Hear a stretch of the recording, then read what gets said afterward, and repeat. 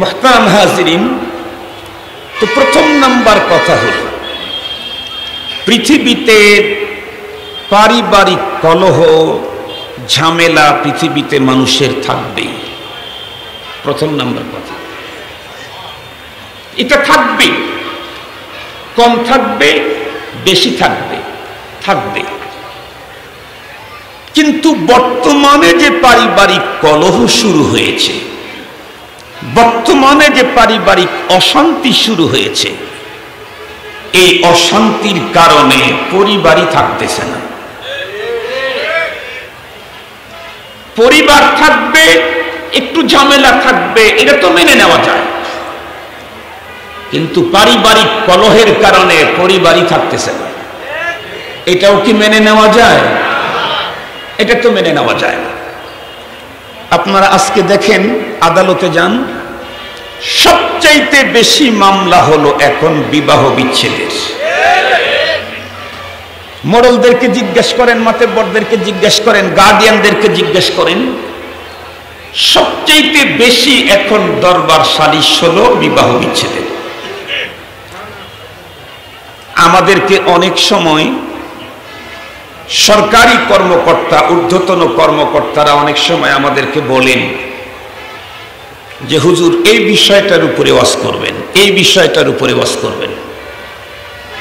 যেমন গত বছর আমি আমার সিরাজগঞ্জের এক জায়গায় ওয়াজ করতে যাচ্ছি, তখন যিনি এসপি সাহেব ছিলেন আমার বন্ধুকে বলে দিছে যে হুজুরকে বলবেন হুজুর যেন আত্মহত্যার উপরে বয়ান করে। কেন? আত্মহত্যা খুব বেশি বেড়ে গেছে, এই জন্য আত্মহত্যার ভয়াবহতার উপরে যেন হুজুর বয়ান করে। কিছুদিন আগে এক জায়গায় গেলাম, সেখানে প্রশাসনের লোকেরাই বলে হুজুর স্বামী স্ত্রীর হক, পরিবারের যে হক, এটার উপরে একটু কথা বলবেন। কেন? খুব বেশি বিবাহ বিচ্ছেদ ঘটতেছে এখন।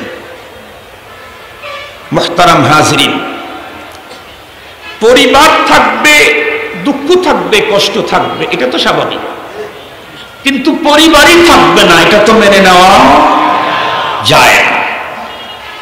কিন্তু এখন তো সবচাইতে বেশি সমস্যাই হলো পারিবারিক কলহ নিয়ে। গিয়ে দেখেন, আর পারিবারিক কলহ বলতে তো অনেক লম্বা কথা, তার মধ্যে সবচাইতে মূল জিনিস যেটা, সেটা হলো স্বামী আর স্ত্রী। পরিবার বলতে তো ভাই, ছেলে, মেয়ে, বোন সব মিলেই পরিবার, কিন্তু এ সবগুলার মূলে তো দুইজন, স্বামী আর স্ত্রী। এই স্বামী আর স্ত্রীর ভিতরেই এখন সবচাইতে বেশি গরমিল, সবচাইতে বেশি অশান্তি। পৃথিবীতে অশান্তি এমন ভাবে ধেয়ে আসতেছে, খাদ্য সংকট যেইভাবে ধেয়ে আসতেছে, তার চাইতে আরো অনেক গুণে গতিতে আসতেছে অশান্তি, যার বাস্তব প্রমাণ পৃথিবীর আবিষ্কারকেরা এ পর্যন্ত অনেক কিছু আবিষ্কার করেছে। যা আবিষ্কার করেছে সবগুলি ছিল পৃথিবীর এই জীবনের শান্তি আর আনন্দ আর আরামের জন্য। এই তো বাইসাইকেল থেকে শুরু করে, হুন্ডা থেকে শুরু করে, প্রাইভেট কার থেকে শুরু করে, উন্নত যাত্রীবাহী গাড়ি থেকে শুরু করে, আকাশযান থেকে শুরু করে, পানির জাহাজ থেকে শুরু করে, ওয়াটার হিটার থেকে শুরু করে, এসি থেকে শুরু করে, এয়ার কুলার থেকে শুরু করে, ব্যালেন্ডার থেকে শুরু করে, কম্পিউটার থেকে শুরু করে, ল্যাপটপ, ডেস্কটপ, আইপ্যাড থেকে শুরু করে আজকের পৃথিবীর যত আবিষ্কার দেখেন, সমস্ত আবিষ্কারের লক্ষ্যই তো ক্ষণস্থায়ী এই জীবনে শান্তি আর সুখ সমৃদ্ধি কমপ্লিট করা, নিশ্চিত করা। দুনিয়ার জীবনে এগুলি দিয়ে আরাম করতে চাই, দুনিয়ার জীবনে এগুলি দিয়ে আনন্দ করতে চাই, দুনিয়ার জীবনে এগুলি দিয়ে স্বাচ্ছন্দ্যে থাকতে চাই।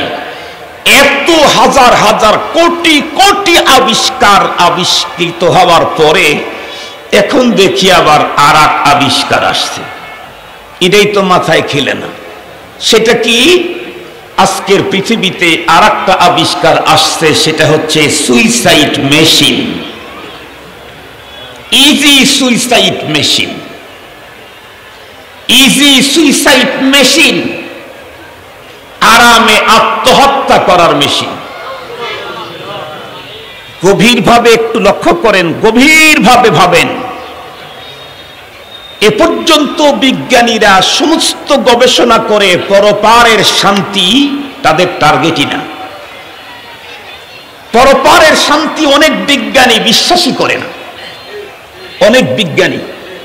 তাই তারা যত কিছু আবিষ্কার করলো সবগুলি শান্তির উপকরণ, এগুলি পরপারে না একালে।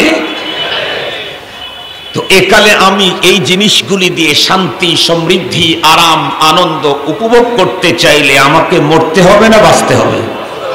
বাঁচতে হবে। এত কিছু তৈরি করার পরে এখন এসে আবার জাপান মনে হয় তৈরি করলো ইজি সুইসাইড মেশিন। কেন?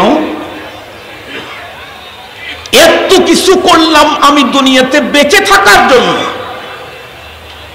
এখন তো তৈরি করা দরকার ছিল মৃত্যুকে হটায়া দাও না বলো এমন মেশিন আবিষ্কার করা। কারণ দুনিয়াতে স্বাচ্ছন্দ্যে থাকার যত উপকরণ আমরা সব তৈরি করেছি, আর এগুলি আমি ব্যবহার করতে চাইলে আমাকে দুনিয়াতে থাকতে হবে। মরণ ঠেকাও, মৃত্যুকে না বলো, এইটার মেশিন আবিষ্কার না করে স্বেচ্ছায় আত্মহত্যা করবে, সুইসাইড করবে ইজি পদ্ধতিতে এই মেশিন আবিষ্কার করলো। তার কারণ হলো এত কিছু শান্তি, সমৃদ্ধি, আরাম, আনন্দ, আয়েশের উপকরণ তৈরি করে ভিতরে কোনো শান্তি এখন পাওয়া যাচ্ছে না। শান্তির এতটাই অভাব, শান্তির এতটাই অভাব যে তারা তাদের পরিবারের পারিবারিক জীবনেও শান্তি পাচ্ছে না। গার্লফ্রেন্ডকে নিয়ে দিন কাটাবার সিস্টেম তাদের মধ্যে আছে, সেখানেও শান্তি নেই। বয়ফ্রেন্ডকে নিয়ে জীবন কাটাবার পদ্ধতি তাদের আছে, সেখানেও শান্তি নেই। আছে তাদের ওইখানে ফ্রি ফ্রি সেক্স করার অনুমতি, তারপরেও শান্তি নেই। আছে সেখানে লিভ টুগেদারের পদ্ধতি, তারপরেও শান্তি নেই। আছে সে দেশে বড় বড় বোতল খাওয়ার বৈধতা, তারপরেও শান্তি নাই। আছে ওপেন একজন আর একজনকে চুমো খাওয়া, শারীরিক সম্পর্ক গড়ার পদ্ধতি, তারপরেও শান্তি নাই। এত কিছু পাওয়ার পরেও ইজি সুইসাইড মেশিন আবিষ্কার করলো তারা। গভীরভাবে ভাবার জিনিস, অতি গভীরভাবে ভাবার জিনিস। মুহতারাম হাজিরিন, আল্লাহ পাকের কোরআনে আল্লাহ তাআলা স্পষ্ট বলেই দিয়েছেন, পৃথিবীতে তোমার কোনো আবিষ্কার দিয়ে তুমি শান্তি অর্জন করতে পারবে না। পৃথিবীতে তুমি তোমার কিছু দিয়ে তুমি কিছু আবিষ্কার করবে, সেটা আইন হোক আর অস্ত্র হোক আর যন্ত্রই হোক, এগুলি দিয়ে শান্তি পাবা না। তোমাকে তৈরি করেছি আমি, তুমি শান্তি পাবে কোন জিনিসে সেটা জানি আমি। আপনাদেরকে একটা সহজ কথা বোঝাবার জন্য বলি, আমাদের দেশে শেষ মেশিন আছে না? শেষ মেশিন ডিজেল চালিত, ডিজেল চালিত, মোটরের কথা বলতেছি না।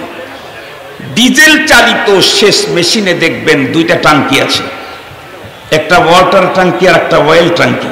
দেখছেন কি আপনারা?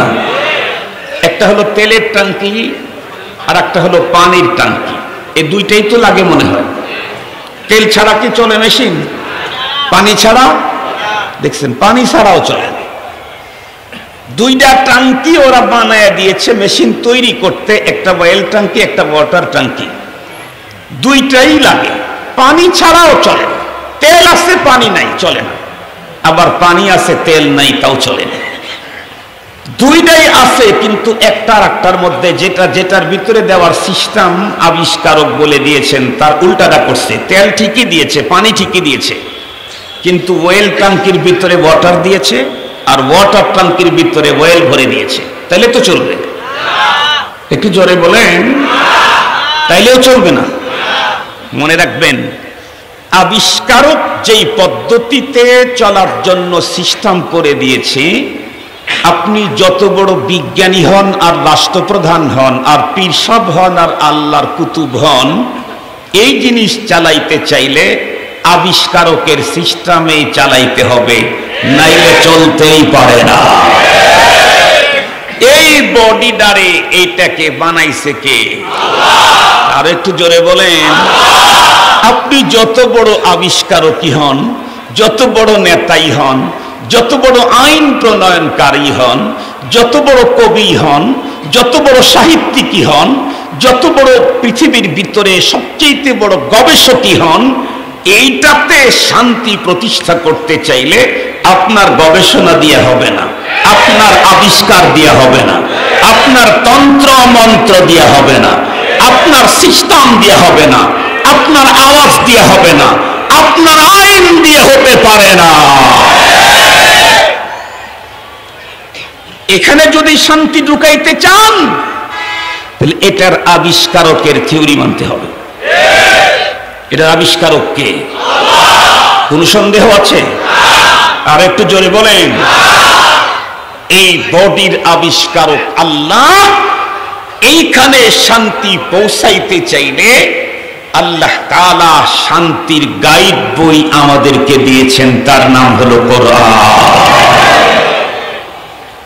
তুমি শান্তি পেতে চাও তোমার ব্যক্তিগত জীবনে, এই যে গাইড দিলাম কোরআন। তুমি শান্তি পেতে চাও তোমার ফ্যামিলিগত জীবনে, এই যে গাইড দিলাম কোরআন। তুমি শান্তি পেতে চাও তোমার পারিবারিক জীবনে, এই যে গাইড দিলাম কোরআন। তুমি শান্তি পেতে চাও তোমার সামাজিক জীবনে, এই যে গাইড দিলাম কোরআন। তুমি শান্তি পেতে চাও তোমার রাষ্ট্রীয় জীবনে, এই যে গাইড দিলাম কোরআন। তুমি শান্তি পেতে চাও তোমার আন্তর্জাতিক জীবনে, এই যে গাইড দিলাম কোরআন। কোরআন ছাড়া আর কোন তন্ত্র মন্ত্র দিয়ে তোমার ব্যক্তি জীবনে, পারিবারিক জীবনে, সামাজিক জীবনে, রাষ্ট্রীয় জীবনে, আন্তর্জাতিক জীবনে, এহকাল আর পরকালে শান্তি আর মুক্তি হতে পারে না। মুহতারাম হাজিরিন, আপনাদেরকে একটা মিসাল দিলে বিষয়টা আর একটু ভালো বুঝবেন, তারপরে আমি সামনের দিকে যাই। বলেন তো দেখি, মাছের শান্তি আর জীবন রক্ষা হয় কোথায়? পানিতে। পানিটা যদি ঘোলাও হয় তবুও মাছ বাঁচতে পারে। পানির পরিবর্তে বর্তমান পৃথিবীর সবচাইতে দামি আতর উদ, বর্তমান পৃথিবীর সবচাইতে দামি আতর উদ, 1 কেজির দাম কয়েক লক্ষ টাকা, 1 পাউন্ডের দাম। এইরকম দামি আতরের ড্রামের ভিতরে যদি দামি শক্তিশালী মাছটাকে রেখে দেন, তাতে কি পরিমাণ বাড়তে থাকবে দৈনিক? আর একটু জোরে বলেন। কেন?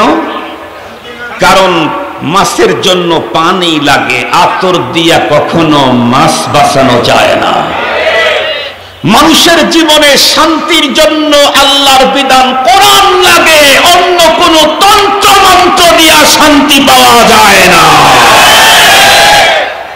কোরআনই লাগবে।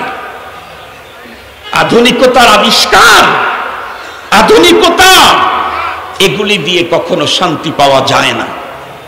শান্তি যে পাওয়া যায় না তার জ্বলন্ত প্রমাণ আজকের পৃথিবীর আবিষ্কারকেরা এই যে সুইসাইড মেশিন আবিষ্কার করেছে। তারা দেখতেছে মানুষ দিন দিন সুইসাইড বেশি করে, আর সুইসাইড করতে গেলে সুইসাইড